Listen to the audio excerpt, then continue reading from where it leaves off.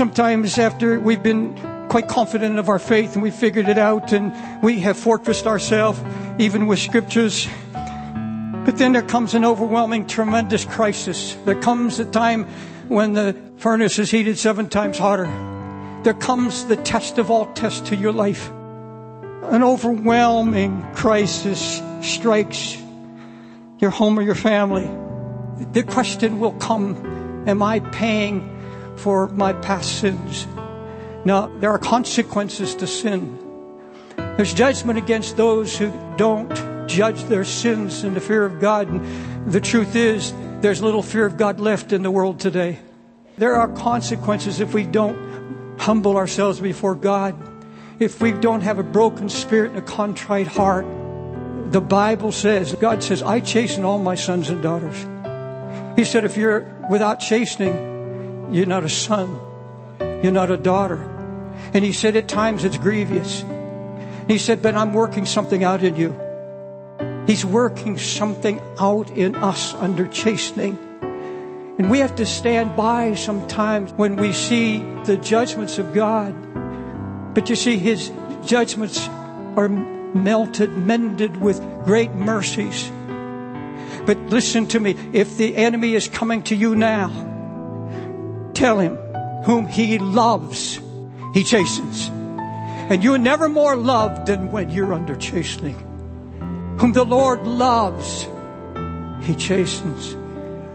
You can stand still and say, no, I will not take these lies. And you begin to stand on these words. We are justified freely. We're redeemed by grace through faith in his blood. We declared his righteousness for the remissions of sins that are past through his forbearance, meaning for his patience. All guilt, all condemnation are lifted when you come to the blood of Jesus Christ and you believe what he promised. There's now therefore no condemnation to them that be in Christ Jesus. The great victory of the cross too is that he bore all our griefs and all our sorrows. Isaiah 53, 3 and 4, he is despised and rejected of men. He's a man of sorrows. He's acquainted with grief. We hid, as it were, our faces from him. He was despised and we esteemed him not. Surely he has borne our griefs and he's carried our sorrows. Yet we did esteem him stricken, smitten of God, and afflicted. And that word grief in Hebrew is pain, weakness, weariness, sickness, sorrows. Nothing can pierce the pain until we begin to cry out to the Holy Ghost, until the Holy Ghost comes.